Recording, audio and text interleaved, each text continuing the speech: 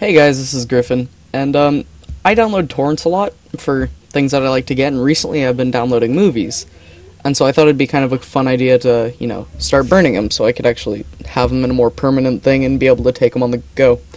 So I learned how to, and I thought it'd be a good idea because I haven't released a video in a long time because I've been on vacation and stuff, to show you guys how to do that. So for this, you're going to need 3 programs. You're going to need DVD Flick, IMGburn, and uTorrent, or BitTorrent. Basically anything that lets you do stuff with torrents. So, yeah. So now that we have that, let's get started. So, you're going to go to your internet browser and go to kat.ph or kickass.to.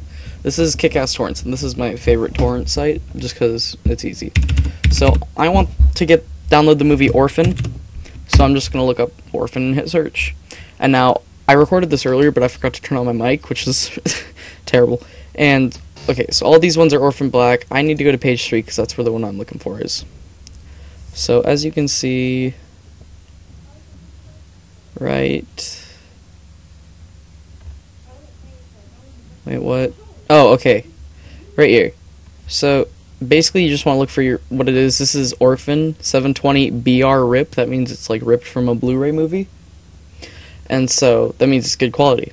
And before you ever download something, always hover over the comments, see how it is. So right here, you can see all this. It's all good. So now what you want to do is you want to go over to this little arrow right here. It says download torrent file when you hover over it, and click it. I'm not going to because I've already clicked it and got it started downloading from last time. But basically, when you click it, okay, I'm actually going to open this just for the sake of recording. So you're going to click it, you're going to get the download, click it. Now it's going to ask where you want it to be saved. I recommend saving it to your desktop just because you're going to delete it after you burn it, but it's just easy there, it's accessible. And then these are the files that you're downloading. And so there's usually a picture or like what's it called? A notepad file with it, but I just leave it on. And then you hit OK. So now under downloading, you'll see it. Mine's been downloading for a few minutes, and it's at 7%, so this is a pretty fast download. And right here it tells you your download speed, which is like how fast it's going, and right here is estimated time. I don't know what the A is for, but that's about how much longer it'll be taking to download. And so depending upon if you're using an internet browser, browsers will hog up the internet and make this take longer, but if you just leave it closed and like go watch a movie or something, or go play games that don't require online, then you should be good. But yeah, I'm gonna let that download, and I'll come back to you guys when it's done. So, BRB. Alright guys, so it just finished downloading, and once it finishes downloading, it's gonna go into this little place that says seating, but what I usually do is I just hit stop, because, it doesn't need to do that.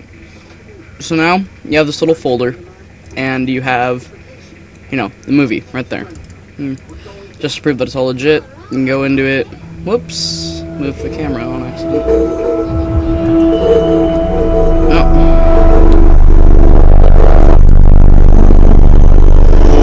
Oh, little doggy, sister. St. Mariana's? Okay, I'm sorry. There's everything. So now what you want to do is open up DVD Flick, which is a free program. All links for downloads will be in the description. And you're going to get this.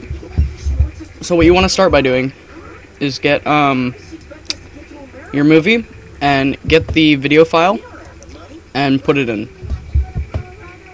So you can see right there, I will have to go in and trim this down 2 minutes because my CDs only hold 2 hours worth of video. So I'm gonna do that real quick and I'll be right back. Alright, there we go. I went ahead and cut out the credits for that, and so anyways, now what you want to do is first go to menu settings, and once you're there, you basically get to pick what your menu looks like, and you can kind of do whatever. I usually just go with Plasmasphere and call it good and hit accept. So now go to project settings, and what you want to do is go ahead and just put in the name of the movie. So this is Orphan, and I'm just gonna copy that. Right here where it says encoder, change that to normal. After that, go to video.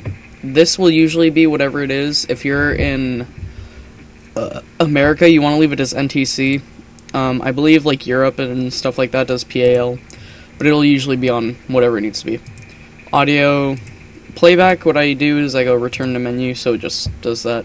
Now burning, go ahead and hit burn project to disk, again, name of the movie, and I like to hit eject tray when done, so I can just kind of do whatever while it does its thing. So now I am going to switch over to my iPod so I can show you guys what you want to do from here. So I'm going to go ahead and switch over right now. Alright guys, so I'm on my iPod now, and what you want to do is go to your computer and, open the disk slot, and I'm going to grab where I'm keeping my blank DVDs. These are what I'm using. Holds 120 minutes. And so you're going to go ahead and just put that in. And there you go. See, that's what the menu thing looks like. I was watching a movie earlier. Okay, now we're going to go ahead and switch back. Alright, so now what you're going to do is just click accept and hit create DVD. Whenever this comes up, just hit yes and okay. It's all good. And so now what it's going to do is this is going to take a while. It's going to encode the video, encode the audio, do all that. When it says finalize, IMG burn will open up and it will start doing a bunch of stuff, and so I'll come back to this when it starts doing that, but until then, I will see you guys when this is done. Alright guys, so just like I said, IMG burn did open up just now, and so now this is basically the home stretch. This is where it actually starts burning the DVD, and it'll basically tell you, this is going to be your progress bar right here, and that's all you really need to worry about. Time remaining is also where you're going to find how long to, and quote for quote exactness, that, like, how long exactly it'll take, exactly-ish being a very rough and loose number. So as you can see right here, it's going to be burning pretty fast. So, again, I'll be back with you guys when it's all done. And, after this, we're going to move to the iPod, and I'll show you what to do from here. Well, I mean, there's nothing to do from here, but I'm just going to show you this isn't, like, BS or anything. Alright, guys, so it did just now finish, so in a moment, it should be coming out of there with our newly burned DVD. And I I suggest you get a Sharpie. There it is. I'd get a Sharpie to write down the name of it on. I also write down what it's rated, so let me take the cap off real quick.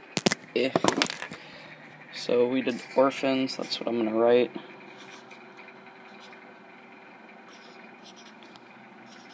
An orphan is rated R. Okay, cool. So now, just to make sure everything's all good, I have my PlayStation up here because that's just what I watch movies on, so go ahead and put it in. Whoops. If we look up, see there's a DVD-R thing, and it should start up in just a second. So here you go, the title screen, Orphan. It just has a little thing, play resume. Just go ahead and hit play. And your movie will start. And I'll like skip forward a bit. Yeah, that's the end of it. Go back. But yeah, so I'm gonna sit down and enjoy Orphan. I hope you guys found this tutorial helpful. And so yeah, thanks for watching.